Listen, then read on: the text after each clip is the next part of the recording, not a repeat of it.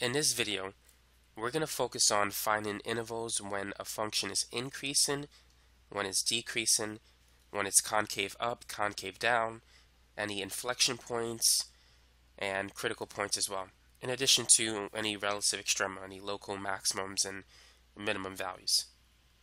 So you need to know that whenever a function is increasing in value, the first derivative is positive. So that means the slope is positive. And if a function is decreasing in value, the first derivative is negative. If f is constant, then the first derivative is equal to 0. The tangent line to the curve at that point is horizontal. Now there's two ways a function can increase in value. It can increase at a decreasing rate, or it can increase at an increasing rate. In both cases, the first derivative is positive.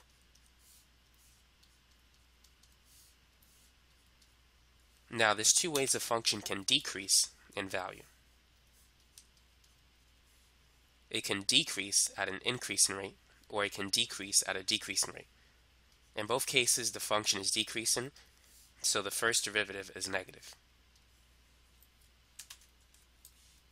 And whenever you have a horizontal line, the function is constant, so the first derivative is equal to 0. So let's say if we have a graph, and it looks something like this.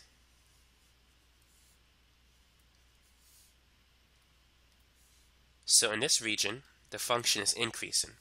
The first derivative is positive. In the second region, it's decreasing. So the first derivative is negative. And in the third region, it's increasing again. So the first derivative is positive.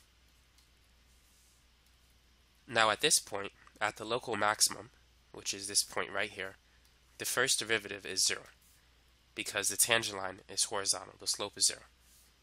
And at the local minimum value, the first derivative is also 0. So whenever the first derivative changes from a positive value to a negative value, you have a local maximum.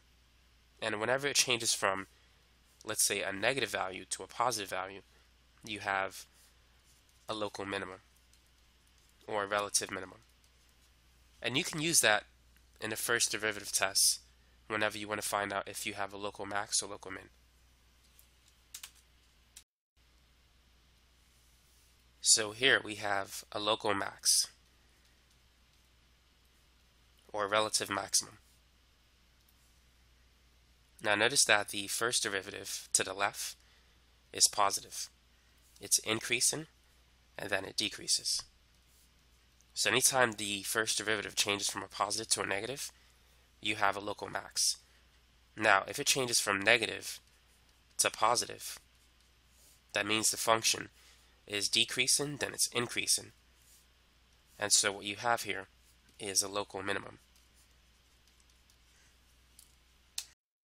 Now what about critical numbers?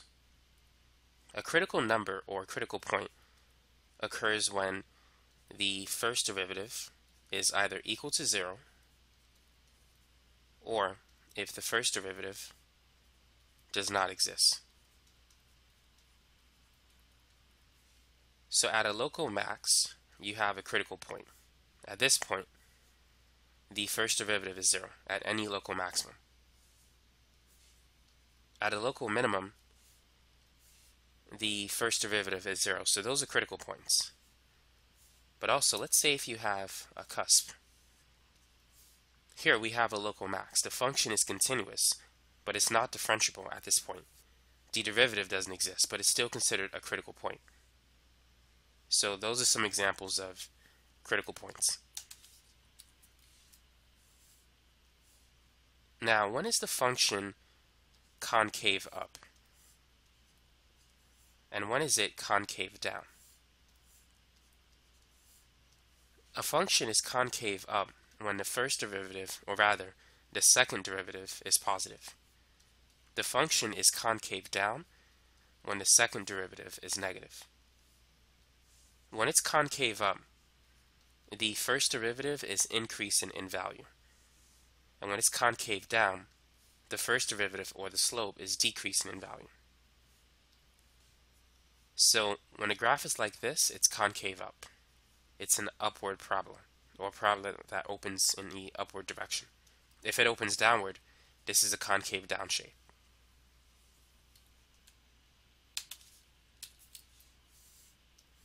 So there's 4 shapes in calculus that you need to be familiar with. These are the 4 shapes. So on the upper left, the function is increasing, so the first derivative is positive. It's increasing at a decreasing rate. And in the bottom right, the function is increasing at an increasing rate. In both cases, it's increasing, so the first derivative is positive. Here, the function is decreasing, so the first derivative is negative, and for this one too, it's decreasing. Now, for these two, notice that it forms a concave down shape.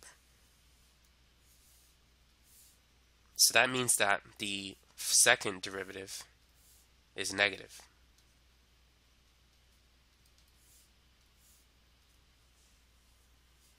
And for this one too. Now, if you look at the 2 on the bottom, it's concave up. So that means that the first derivative, or the second derivative, is positive.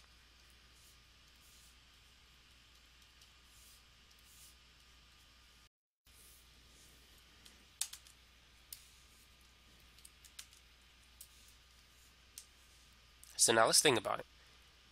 Why is this shape concave down?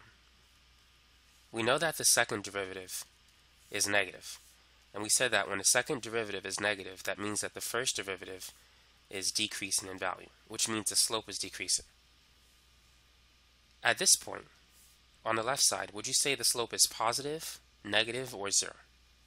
Since the function is increasing, the slope is positive. But let's put a number to it. So let's say the slope is about 1. At the top, the slope is 0. And at this point over here, the slope is roughly negative 1. So as you travel from left to right, the slope is decreasing in value. It went from 1 to 0 to negative 1. So because the first derivative is decreasing in value, the second derivative is negative. So therefore, it's concave down. The slope is decreasing. Now let's look at the other situation. We said that this is concave up, so the second derivative is positive, which means that if the second derivative is positive, that's the slope of the first derivative. Therefore, the first derivative must be increasing. The slope on the left side is negative because the function is decreasing. At the bottom, the slope is 0. And over here, it's positive, so we'll say positive 1. From left to right, the slope is increasing from negative 1 to 0 to 1. So therefore, this is concave up. The second derivative is positive. Now what about inflection points? Inflection points occur when the concavity changes, either from positive to negative or negative to positive. So anytime the second derivative is equal to 0, and if the concavity changes, then you have an inflection point. If the concavity does not change, even if the second derivative is 0, then it's not an inflection point. So a good example of an inflection point is right here. At that point, the second derivative is equal to 0. In this region, it's concave up. You can see the upward parabola. So the second derivative is positive.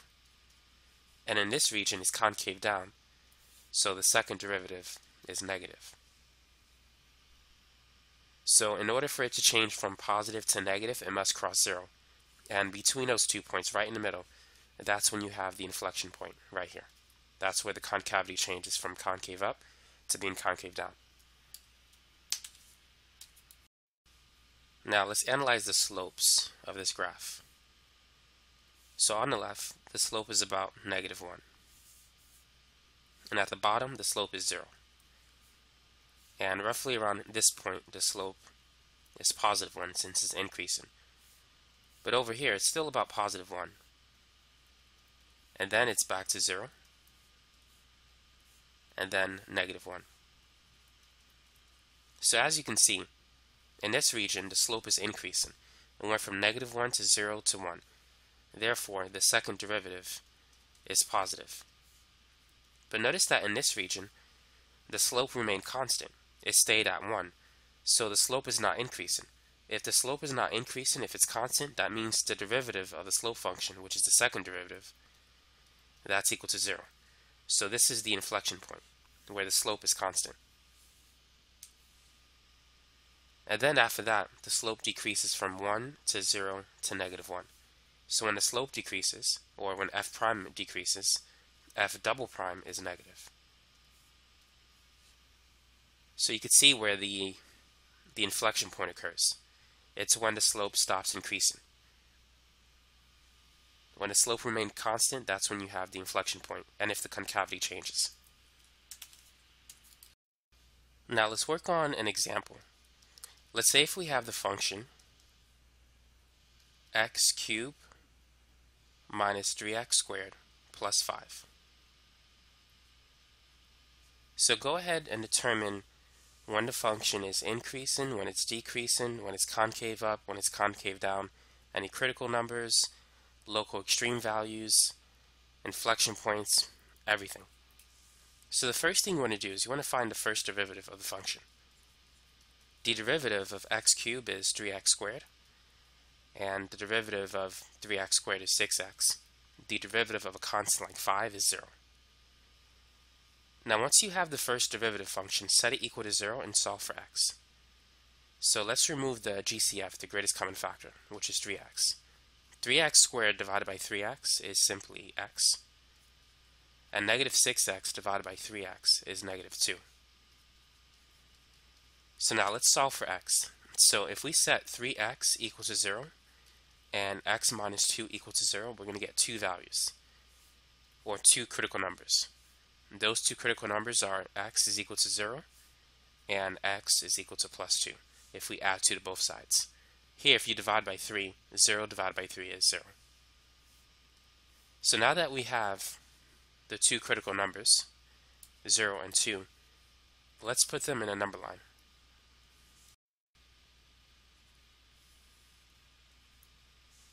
So we have 0 and 2. Now we need to create a sign chart.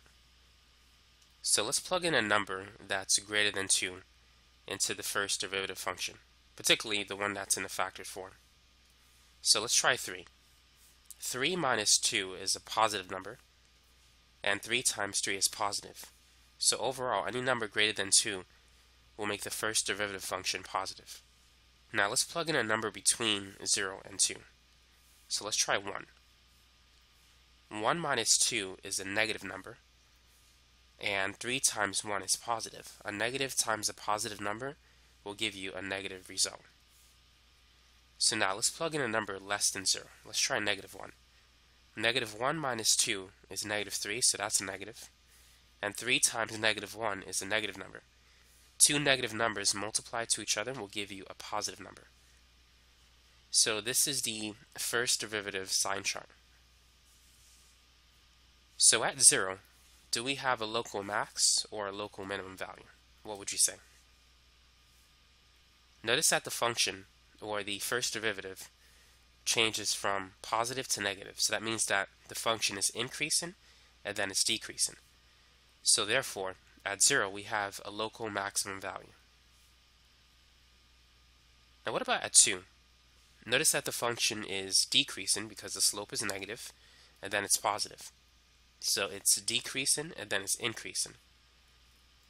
So therefore, 2 is a local minimum value. The critical numbers, as you mentioned, are 0 and 2. Now what are the intervals where the function is increasing and when it's decreasing? It's increasing when it's positive, and it's decreasing when the first derivative is negative. All the way to the left we have negative infinity, and on the right, positive infinity. So now let's write the intervals of increase and decrease. So the function is increasing on the interval from negative infinity to 0, and then union 2 to infinity. So it's increasing in this region and in this region. Now the function is decreasing when the first derivative is negative, and that is between 0 and 2, which is in this region. So that's how you can write the intervals whether the function is increasing or decreasing.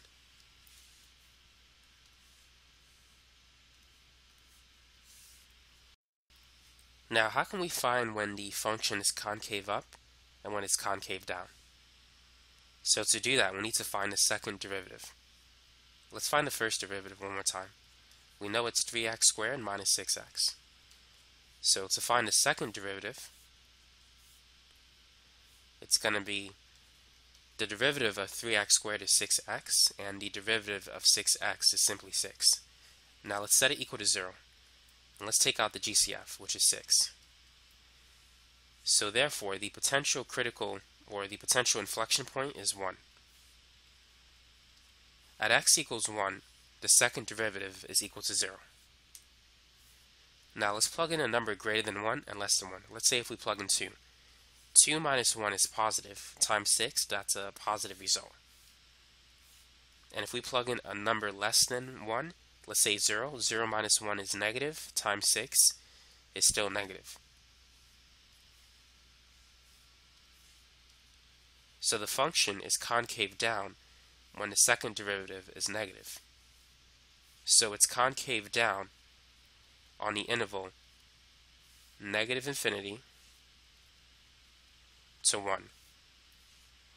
And the function is concave up in this region, or on the interval 1 to infinity. You can just write it from left to right. Now, because the concavity changes sign, because it changes from concave down to being concave up, 1 is an inflection point. Now, let's analyze the curve graphically.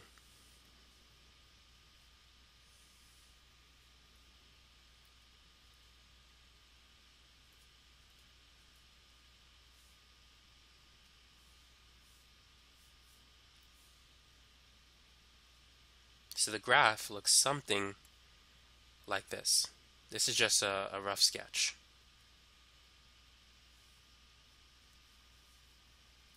So as you can see, from negative infinity to an x value of 0, the function is increasing. That means that the first derivative is positive at that point. And then from 0 to 2, the function is decreasing. So the first derivative is negative in that region. And from 2 to infinity, the function is again increasing.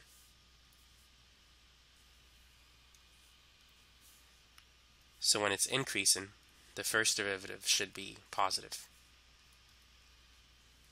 Now at 0, we have a local maximum value, since the first derivative changes from positive to negative.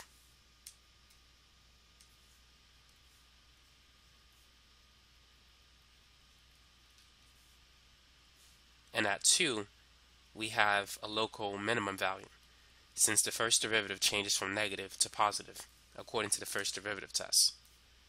Now what about the concavity? Notice that at 1 is the inflection point. That's when the concavity changes. So between 0 and 1, notice that it's concave down. You can see the concave down shape. Now from 1 to infinity, notice the concave up shape. You can see it here. The graph is concave up. So we could see everything from the graph at this point.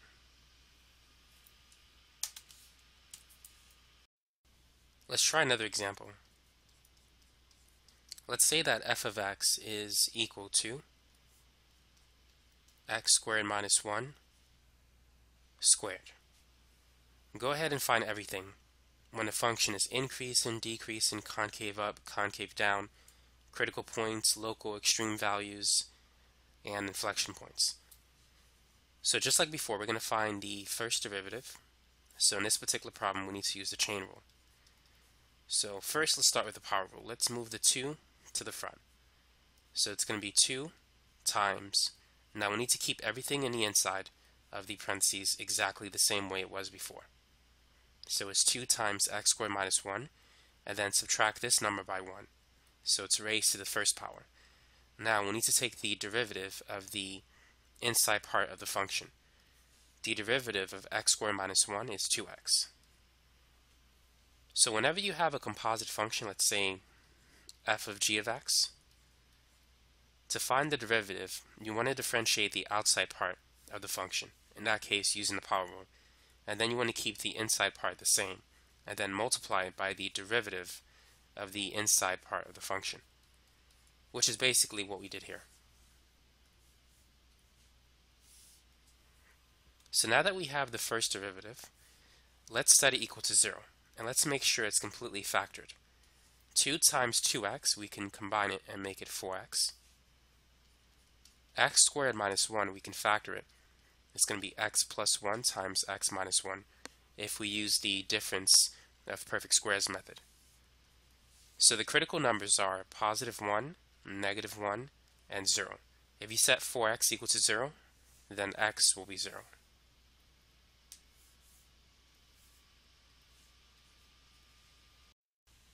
Now let's place the critical points on the number line in the appropriate order. So now let's see what the sign of the first derivative will be if we plug in a number greater than 1. Let's try 2. 2 minus 1 is positive, 2 plus 1 is a positive number, and 4 times 2 is positive. So 3 positive numbers multiplied to each other will give you a positive result. So the first derivative is positive when x is greater than 1. Now since the multiplicity of each 0 is an odd number, it's 1, the sign is going to change. So let's say if we plug in a number between 0 and 1, let's say 0.5. 0.5 minus 1 is negative, 0.5 plus 1 is positive, and 4 times 0.5 is positive. So 2 positive numbers times a negative number will give you a negative result. Now let's say if we plug in negative 0.5. Negative 0.5 minus 1 is negative. Negative 0.5 plus 1, that's positive 0.5. And 4 times negative 0.5 is negative 2. So we have one positive number, 2 negative numbers, that will give you a positive result. If we plug in, let's say, negative 2, negative 2 minus 1 is a negative. Negative 2 plus 1 is negative. 4 times negative 2 is a negative number. 3 negative numbers multiplied to each other will give you a negative result. So anytime the exponent is odd, the sign is going to change. If it's even, it's going to stay the same across that number. So at negative 1, do we have a local max or a local min? Notice that the function decreases, then increases. So negative 1 is a local minimum value. At 0, it increases, then decreases. So 0 is a local max. And at 1, it decreases, then increases. So 1 is a relative minimum value.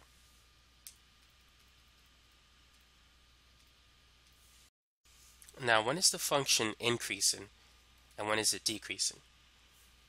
The function is increasing when the first derivative is positive. So we could say it's increasing on the interval negative 1 to 0, union 1 to infinity. So that's in this region here. Now what about when the function is decreasing? The function is decreasing in this region and in this region when the first derivative is negative. So it's decreasing from negative infinity to negative 1, union is 0 to 1.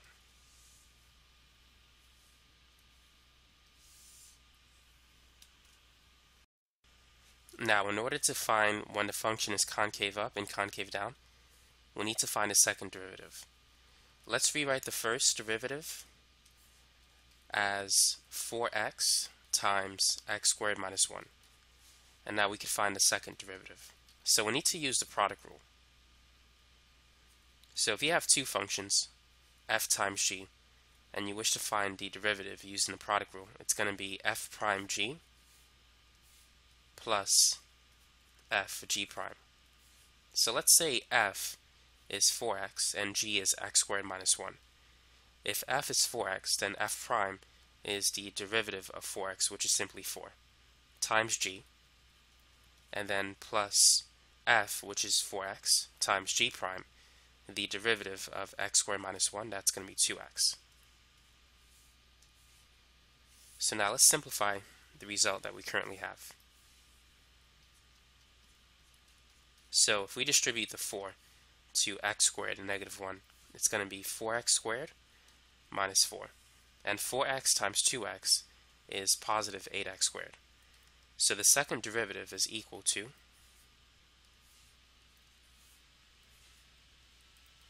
(12x squared minus 4). So let's clear away a few things.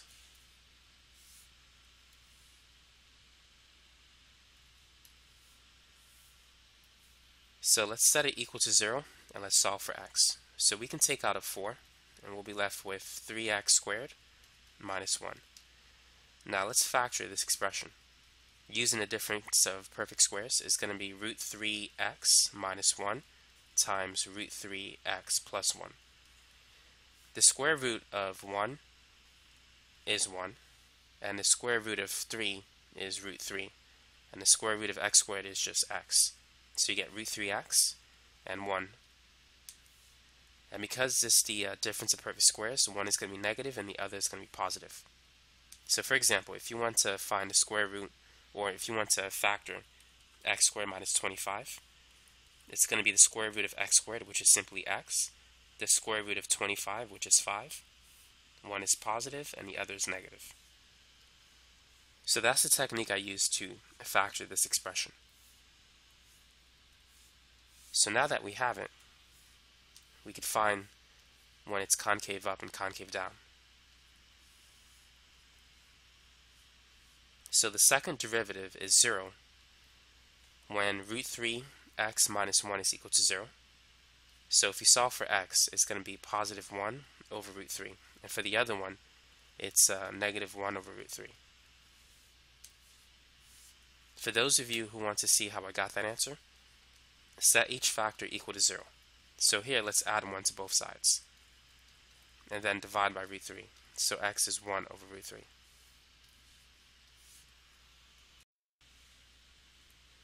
Now you can rationalize 1 over root 3.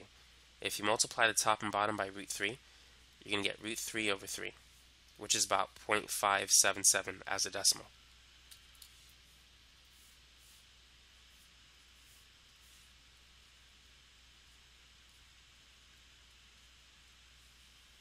Now let's say if we plug in 1.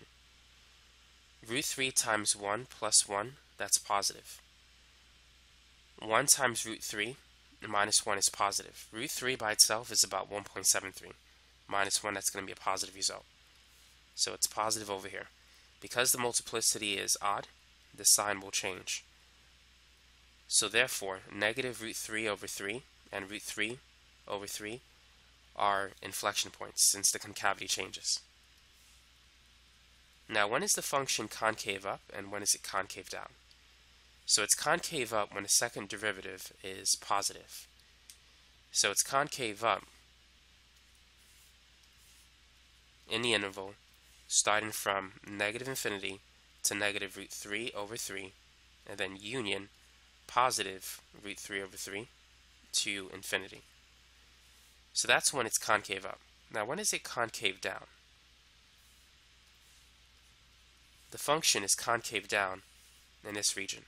So that's between negative root 3 over 3 and positive root 3 over 3. So that is it for this particular problem. Now, let's try some harder examples. Let's say that f of x is equal to x times the square root of x plus 4. So go ahead and find everything when the function is increasing, decreasing, the critical points, inflection points, when it's concave up, concave down, and any local extreme values. So we need to use the product rule again. By the way, radical x plus 4 can be rewritten as x plus 4 raised to the 1/2. Now, according to the product rule, we're going to differentiate the first part of the function, that's x. So let's say if x is f and g is x plus 4 to the 1/2, f prime is going to be 1 times g, which is, I'm going to leave it as square root x plus 4 for now, and then plus f, which is x, times g prime, which is 1/2.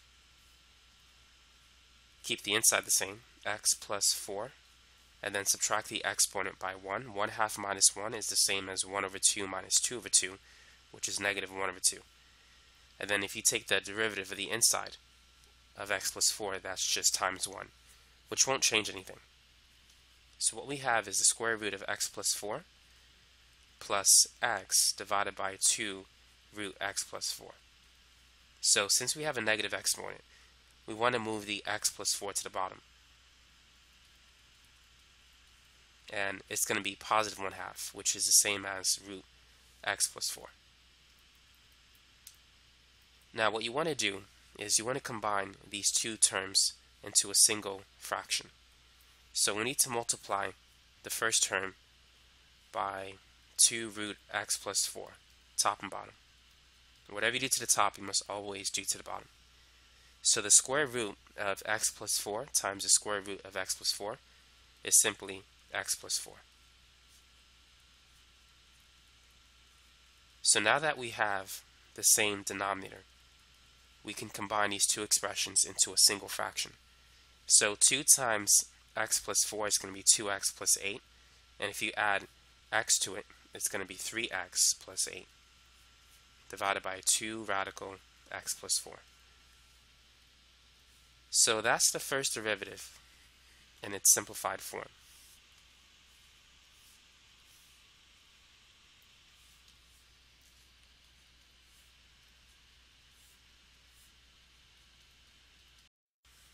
Now that we have the first derivative, what can we do to find the critical numbers? The critical numbers occur when the first derivative is equal to 0, or if the first derivative does not exist. Now if you have a fraction, whenever the numerator of the fraction is equal to 0, the whole thing is 0. If the denominator is equal to 0, then it's undefined, or you could say it doesn't exist. So you want to set the numerator equal to 0 and the denominator equal to 0 separately. If we set the numerator equal to 0, then the critical number will be at negative 8/3. If we set the denominator equal to 0, then we're going to get this value. If we divide by 2, 0 divided by 2 is simply 0. If we square both sides to get rid of the radical, 0 squared is 0. So x is negative 4. That's the other critical number. Now keep in mind, the function is continuous at negative 4, meaning you can plug in negative 4 into the function, but it's not differentiable at negative 4 because you get a 0 in the denominator. Now because we have a square root function, the domain is restricted. To find out the domain of square root x plus 4, set the inside equal to or greater than 0. So x has to be equal to or greater than negative 4. So x can't be negative 5. Negative 5 plus 4 is negative 1, and you can't have a negative number inside a square root with an even index number. So this function is restricted on the domain negative 4 to infinity. So the function includes negative 4, but it's not differentiable at negative 4. Nevertheless, we're still going to use negative 4 as a critical number. So we have two critical numbers. Negative 8/3 is about negative 2.67. So let's say if we plug in 1 into the equation. 3x plus 8, or 3 times 1 plus 8, that's going to be positive. And the square root of 1 plus 4 is positive. So everything is going to be positive to the right of negative 8 over 3. If you plug in 0, this will be 8, that's going to be square root 4, they're still positive. Now, if we plug in a number between negative 4 and negative 8 over 3, let's say negative 3, it's going to be negative. 3 times negative 3 is negative 9, plus 8, that's negative 1. Negative 3 plus 4 is positive 1, square root of 1 is positive 1. So it's positive on the bottom, negative on top, so it's negative overall. Now, we can't plug in a number less than negative 4 because the domain is from negative 4 to infinity. So we have a restricted domain for this problem. So at negative 8 over 3, notice that we have a local minimum value. The function is decreasing and increasing. Now the function is increasing in this interval. So it's increasing from negative 8 over 3 to infinity. And the function is decreasing from negative 4 to negative 8 over 3, where the first derivative is negative. So now let's find the second derivative. In order to do that, we need to use the quotient rule. So let's say this is f and this is g. So the quotient rule, it's going to be g f prime minus f g prime over g squared. So g, that's going to be 2 radical x plus 4 times f prime. The derivative of 3x plus 8 is simply 3 minus f g prime. So f is 3x plus 8, and then g prime, that's going to be 2.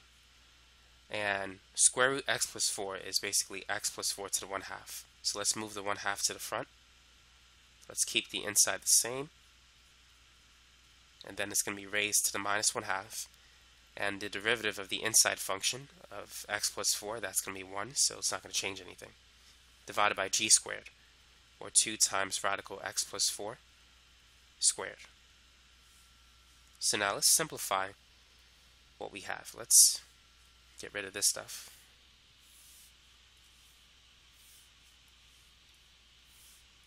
Let's move this up. So 2 and 1/2 will cancel. So what we have is 6 times the square root of x plus 4 minus 3x plus 8. Now this, we can move it to the bottom as a radical. So it's going to be under 3x plus 8. And on the bottom, 2 squared is 4. And radical x plus 4 squared is simply just x plus 4. So what we can do at this point is multiply the top and the bottom by radical x plus 4.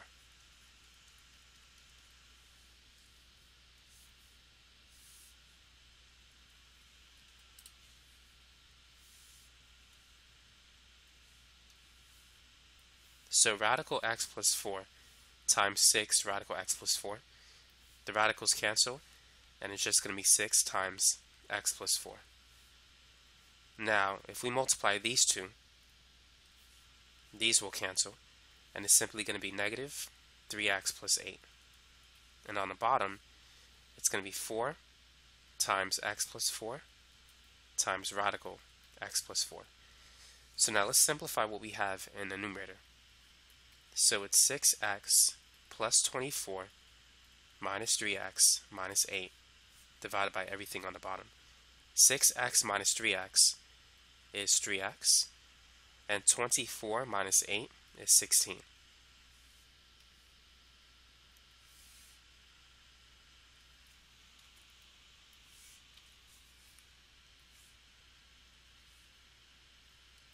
So this is what we now have. So this is equal to the second derivative. Now, if we set the numerator equal to 0, we can see that a potential inflection point will be at negative 16 over 3. which is about negative 5.33. And if we set the denominator equal to 0, it's going to be 0 when x plus 4 is 0, and that's negative 4. So the 2 points of interest are negative 4 and negative 16 over 3. Now keep in mind, the domain of the whole function is restricted from negative 4 to infinity, so we can't plug in anything to the left side. So let's plug in a number greater than, actually we can't even use this number. I've placed this in the wrong location. Negative 16 over 3 is greater than negative 4. So it should be like this. So that means that this number is not even in the domain of the function. So we can't even use that. Now, let's say if we plug in a number greater than negative 4. Let's say 0. 3 times 0 plus 16, that's positive. And 0 plus 4 is positive, and that's positive as well. So the second derivative will be positive when x is greater than negative 4. It's undefined when it's equal to negative 4. So it's concave up from negative 4 to infinity. And the function, according to what we have here, it's never concave down. So that means that the slope is always increasing.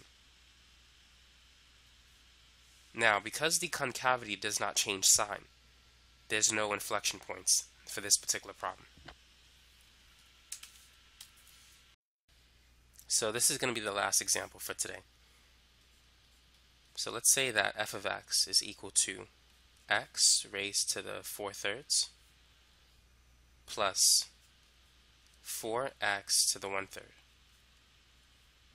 So let's find the first derivative.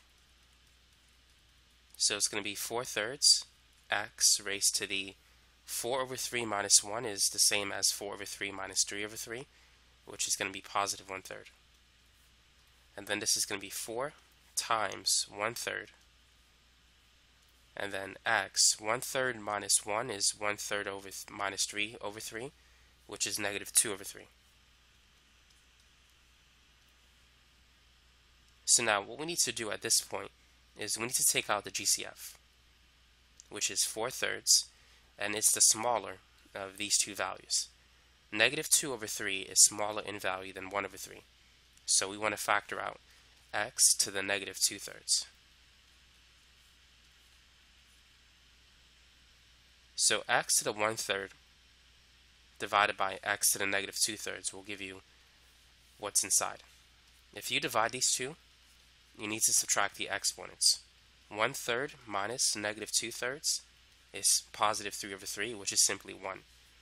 So you get x to the first power. So we can simply write x.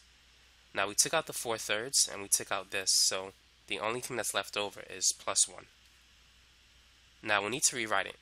The 4 is on top, and this will remain on top since it has a positive exponent. The 3 is on the bottom, and this x variable has a negative exponent, so we need to move it to the bottom. So it's going to be 4x plus 1 divided by 3x raised to the 2/3. Now once you have the first derivative in this form as a fraction, then you can set it equal to 0 and find the critical numbers. So if we set the numerator equal to 0, the critical number is x is equal to negative 1. If we set the bottom part equal to 0, then the critical number is x is equal to 0.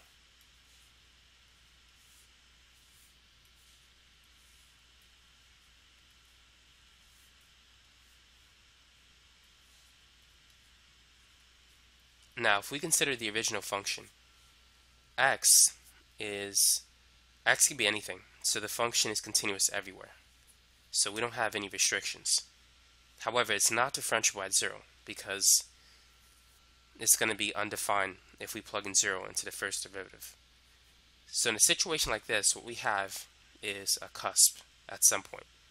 And typically the cusp is going to be at 0, since the cusp is not differentiable at the vertex.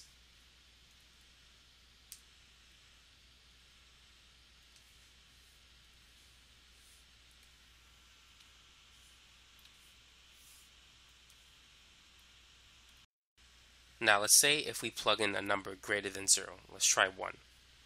1 plus 1 is positive, and 1 raised to the 2/3 power is 1, so that's positive. So it's going to be positive when x is greater than 0. Now let's check the sign of the first derivative when x is between -1 and 0. So let's try -0.5. -0.5 plus 1 is positive. -0.5 raised to the 2/3. Because of the even numerator, it's going to be a positive number, because you have to take the cube root, which it will stay negative at that point, and then you have to square it, which will make it positive. So two positive numbers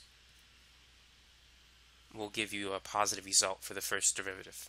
So as you can see, we have an even exponent. You could ignore the 3. So notice that it doesn't change sign around 0. Now for -1, it's going to change sign because the exponent is odd. So if we plug in -2, -2 plus 1 is negative. -2 to the 2/3 is going to stay positive because we're squaring it, and then we're taking the cube root of it. So the whole thing is negative to the left of -1. Now, at -1, do we have a minimum value or a maximum value? So -1, it decreases then increases. So in this case, it's a minimum value. Now what about at 0? What's going on at 0? So the function is increasing,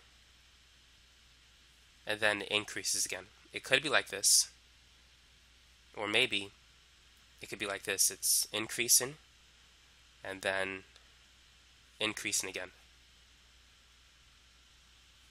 We know it's not differentiable at 0.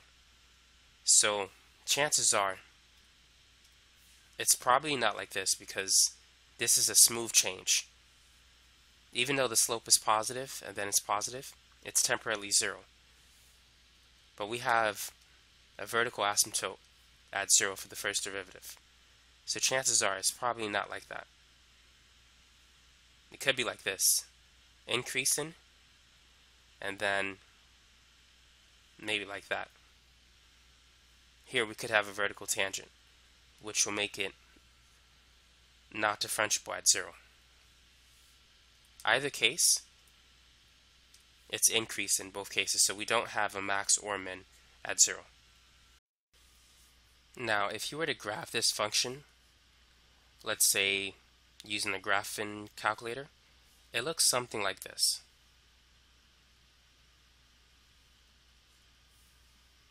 So you can see at -1, we do have a minimum. But at 0, notice that we do have a vertical tangent. The function is increasing, and then it continues to increase.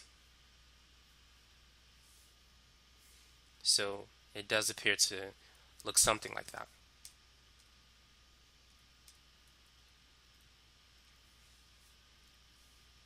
Now what about when the function is increasing and when it's decreasing? So the interval when the function is increasing is from -1 to 0, and well, it's still increasing at 0, so we can just say -1 to infinity. The function is continuous at 0, even though it's not differentiable at 0 due to the vertical tangent, but it's still continuous, and it's still going up at 0, so we can just say 0 is included. Now the function is decreasing from -infinity to -1. Now that's it for the first derivative. Now let's find the second derivative using the quotient rule. So we know the formula is going to be gf prime minus fg prime divided by g squared, where f is the top part of the function and g is the bottom part. So the top part, you can view it as 4x plus 4 if you distribute the 4. So g is going to be 3x to the 2/3 times f prime. The derivative of 4x is 4, and the derivative of 4 is 0. Minus f, which is 4 times x plus 1, times g prime, which is 3 times 2/3 times x raised to the negative 1/3, that's 2/3 minus 1, divided by g squared, which is 3x to the 2/3 squared.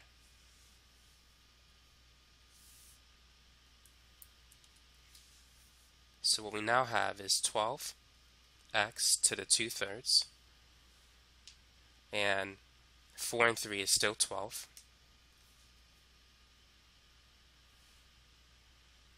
Well, we can cancel a 3. So this is going to be 4 times 2, and that's 8. So it's going to be minus 8 times x plus 1. And this we can move it to the bottom, divided by x to the positive 1/3. And on the bottom we have 3 squared, which is 9, and x raised to the 2/3 squared is x to the 4/3. 2/3 times 2 is 4/3. So now we need to get rid of this term. So let's multiply top and bottom by x to the 1/3.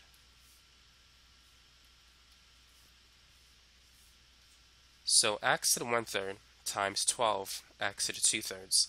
1/3 plus 2/3 is 3/3, which is 1. So we get 12x to the first power. And then these two cancel, so it's negative 8x minus 8. And then 4/3 plus 1/3 is 5/3. So 12x minus 8x, that's 4x. So it's 4x minus 8.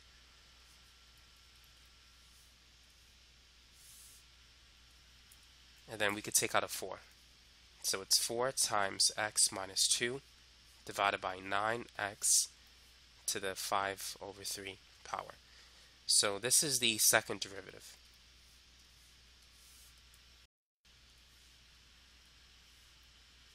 So if we set the numerator equal to 0, we can get a critical number of 2. And if we set the bottom equal to 0, 0 to the 5/3 is 0. So the next point of interest is 0. Now if we plug in 3, 3 minus 2 is positive, and 3 to the 3 raised to the 5/3 power, that's positive 2. Now if we plug in 1, 1 minus 2 is negative, 1 raised to the 5/3 is positive, so overall it's negative. So notice that we have an odd exponent. So therefore it's going to change sign across every number of interests. So if we plug in -1, -1 minus 2 is -3, but -1 to the 5/3 is -1 because this is odd. So two negatives divided by each other will give us a positive result.